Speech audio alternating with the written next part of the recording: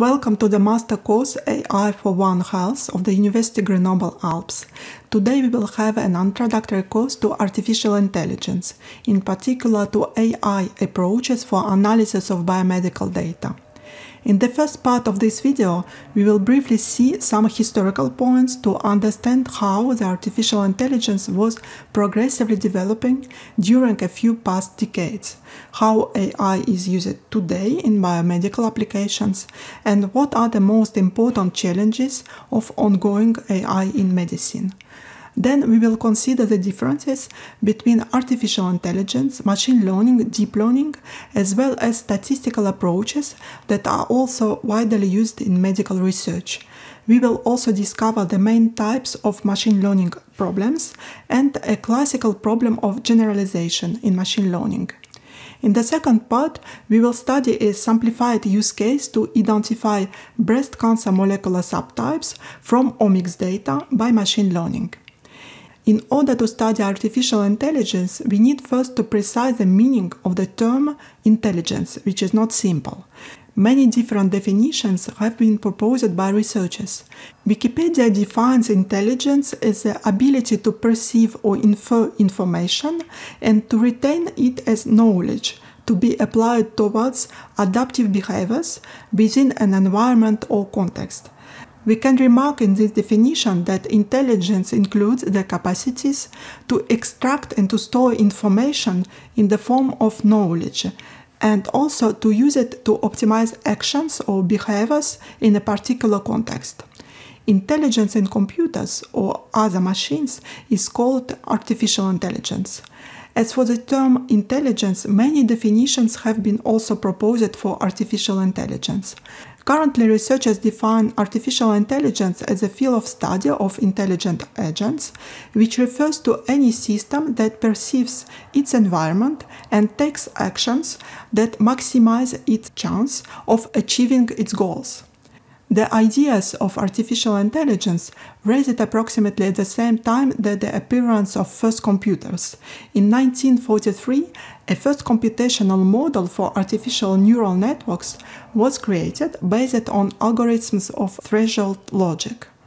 The term artificial intelligence was proposed much later, in 1956, and the field of artificial intelligence research was founded as an academic discipline. In 1957, Rosenblatt and Blackmon created a physical machine representing an artificial neuron called perceptron.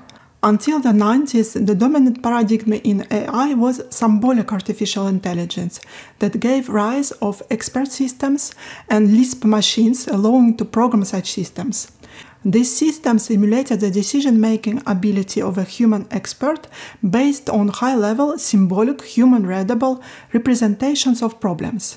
They were particularly popular before the extinction of Lisp machines in 1987. From the mid-80s, parallel distributed processing became popular under the name of connectionism. Many fundamental AI algorithms were developed at that time and prepared the basis for modern applications in artificial intelligence. For example, the algorithm of backpropagation that allowed neural networks to update themselves and to learn from data. The convolutional neural network is one of the most popular learning methods to learn from images. The support vector machine is a classical machine learning algorithm widely used nowadays for classification purposes in various fields, including biology and medicine. The algorithm of stochastic neighbor embedding is the basis for modern popular methods of data visualization such as t-SNE or UMAP, used for example in representation of single-cell data in biology. Let's take a look at some examples of recent advances in artificial intelligence in medical applications. The first example is an AI system to screen mammography images with a goal to reveal breast cancer at early stages of the disease when treatments are more successful. This AI system showed better performance in breast cancer prediction than human experts. For example, in the figure you can see an image of breast cancer case that was missed by 6 radiologists, but correctly identified by the AI system. It doesn't mean that an AI system is always better than a human expert in every case. However, it helps to significantly reduce prediction errors. The next example shows an AI system for automatic brain tumor segmentation using magnetic resonance images. The process of distinguishing tumor boundaries from healthy cells is a challenging task in the clinical routine. This new AI system can accurately recognize tumor structures and boundaries and can provide an important help during brain surgery. The last example presents an AI model to recognize viruses from their DNA sequence, and in particular to identify COVID-19.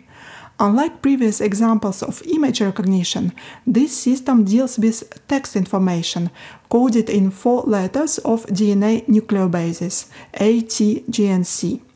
The majority of modern AI systems are actually complex.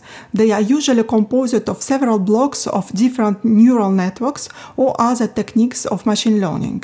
For example, in this AI system, we can find an embedding layer that allows us to extract useful information from original data and to make it readable for subsequent neural networks. There is another block of convolutional neural network, or CNN, which is able to recognize specific patterns in DNA code. Finally, we can also find a block of long short-term memory, or LSTM, which is a neural network with feedback connections that considers entire sequences of data. It is able to recognize the order of DNA nucleobases and their patterns. Alongside with the development of AI applications in different pathologies, there are several other challenges of AI in healthcare. One of them is the involvement of artificial intelligence in surgical robotics, for example, from overcoming the limitations of minimal invasive surgery to the robot-assisted task execution and enhancement of performance in open surgery. Another important field of research in AI concerns the explainability of machine learning and data-driven models. Indeed, many AI applications may be compared to black boxes that can predict some events, but they are unable to explain why these events happen. Therefore, we need to develop more explainable methods where a machine learning-based model provides supporting information for their decisions, making them understandable as required in clinical practice. We can also mention ethical and legal aspects that should be integrated in machine learning models to avoid, for example, possible bias or discrimination and to protect patients' data in privacy. An important domain of artificial intelligence covers smartphone and mobile phone applications for medicine, which is known as e-health for electronic health or m-health for mobile health. This innovation includes smartphone apps to aid diagnosis such as skin lesion classification or other types of mobile systems. One may ask why artificial intelligence is especially boosted nowadays.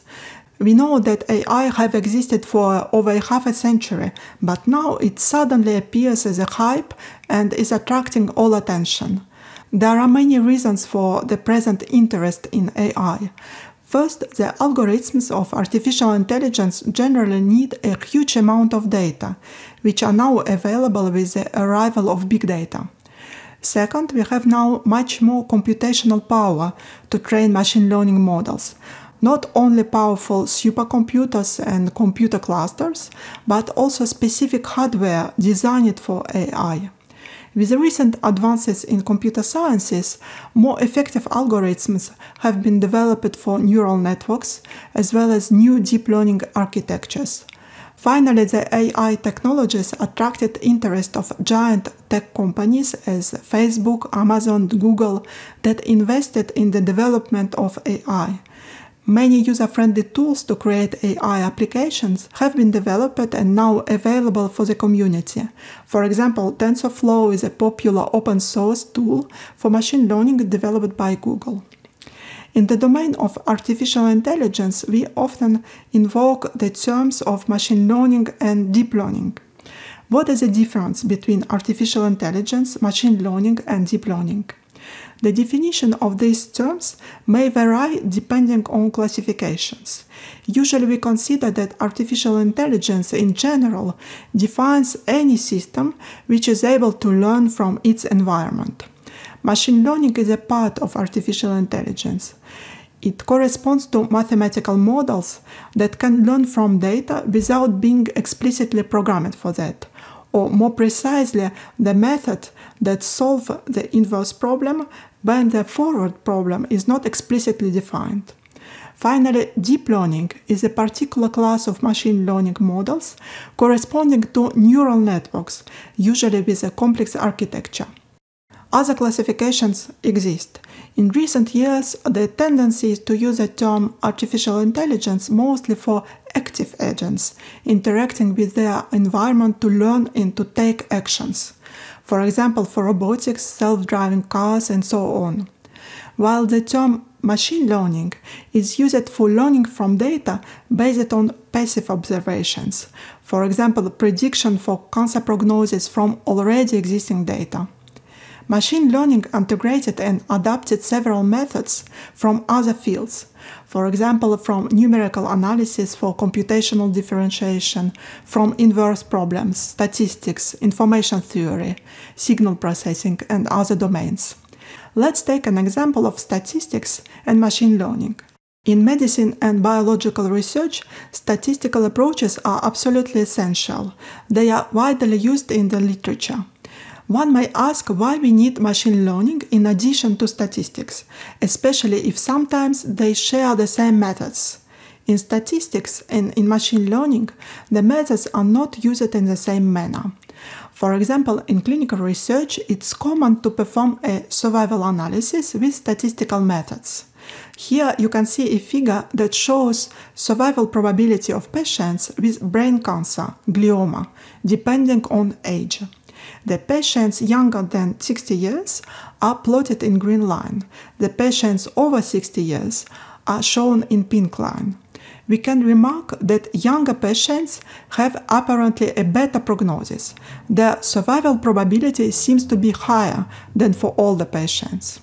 The statistical method helps us to decide if this association between age and survival probability is statistically significant or not. In this case, we can use Cox regression model to estimate the impact of patients' age on survival in the current dataset and to calculate the corresponding p-value.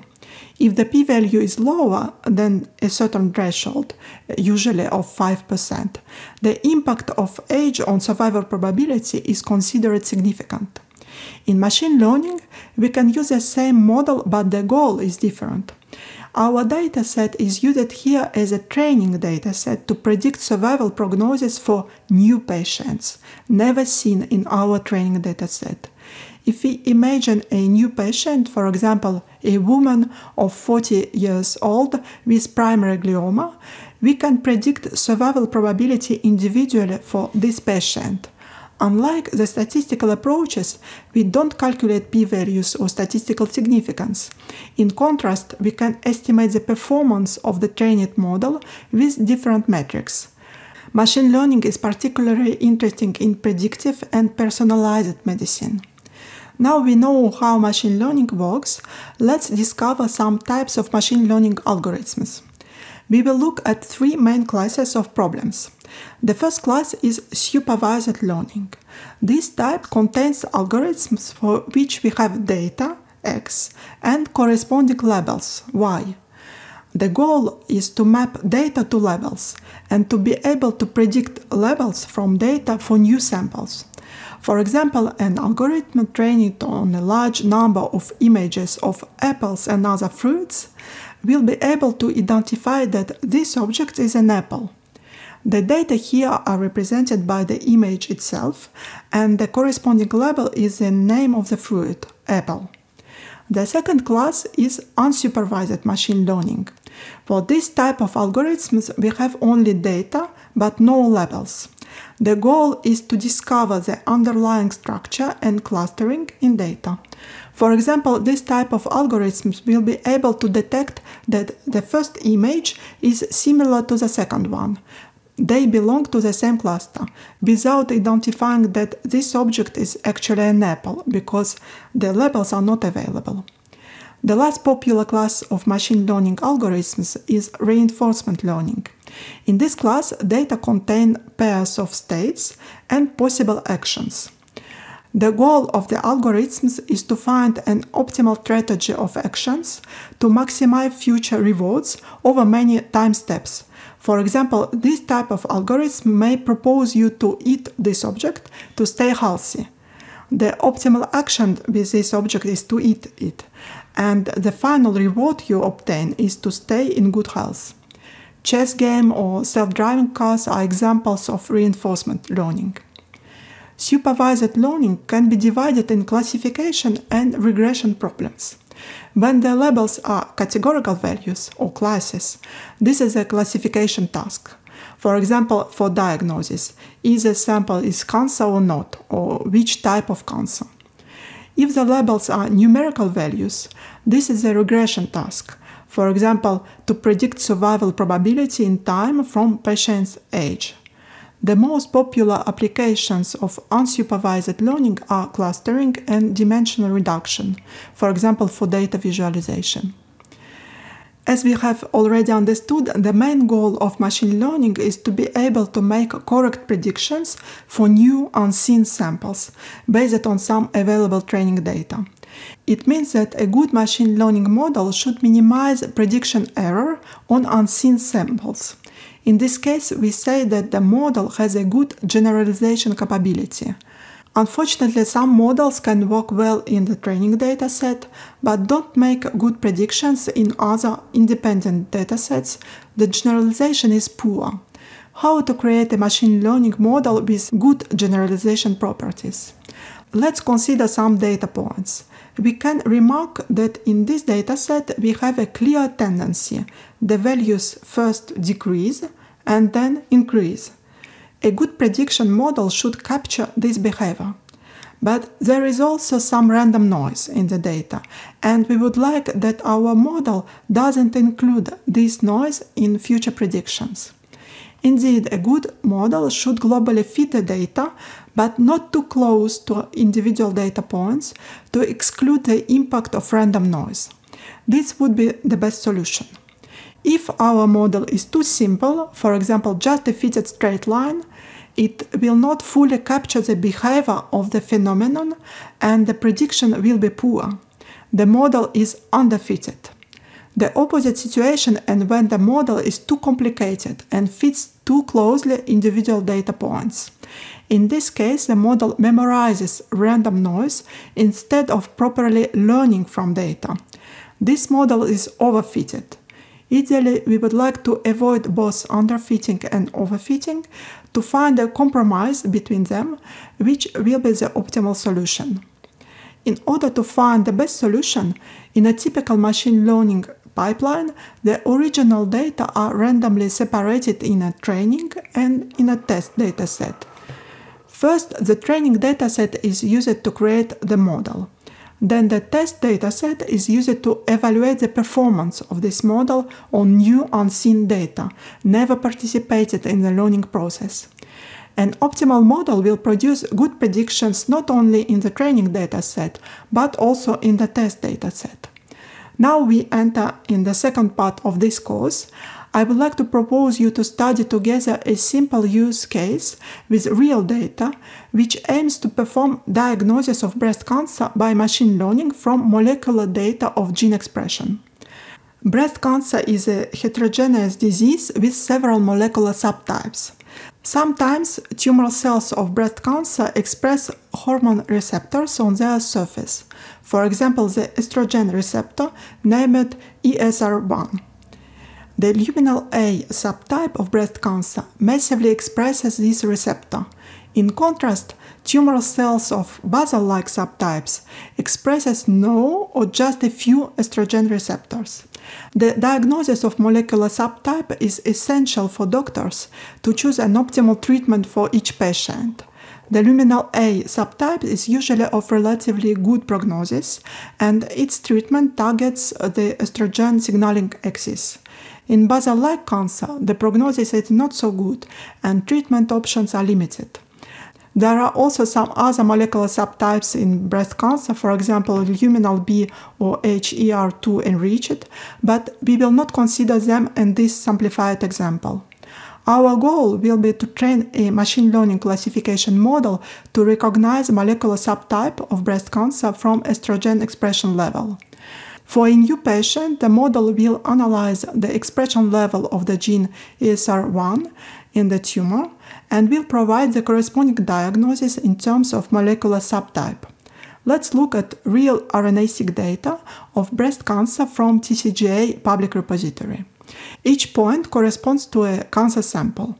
We can see that for some tumors the expression levels of ESR1 is low, while for other tumors it's high. We can also notice that there is a gap in values forming two separate clusters. As expected, the samples with low expression levels correspond to basal-like molecular subtype, and the samples with high expression levels to luminal A molecular subtype. The main idea to create a machine learning model is to establish a threshold for ESR1 expression level to separate different subtypes in the best possible way by limiting possible overfitting. How to create a formal machine learning pipeline in this case? In a standard machine learning pipeline, we separate the original dataset in a training and a test dataset. The samples are randomly selected, preserving the proportions of each class. The training dataset is used to train a classification model. In our simple case, this means to identify an optimal threshold to separate two classes. The position of the threshold may depend on the selected mathematical approach. For example, the solutions obtained with a logistic regression or with a SVM model can be different.